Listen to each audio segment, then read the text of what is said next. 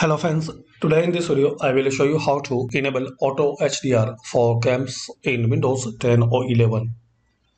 So guys, if you want to turn on and enable auto HDR for games, so click on start, then settings.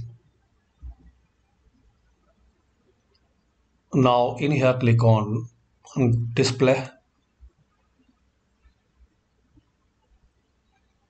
Then guys, here is the option HDR, open it.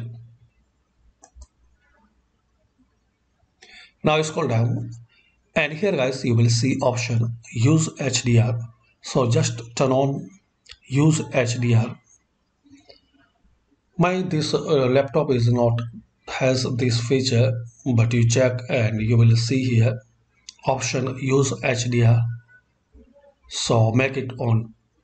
So like this guys, you can enable and turn on HDR in your Windows 11 or Windows 10.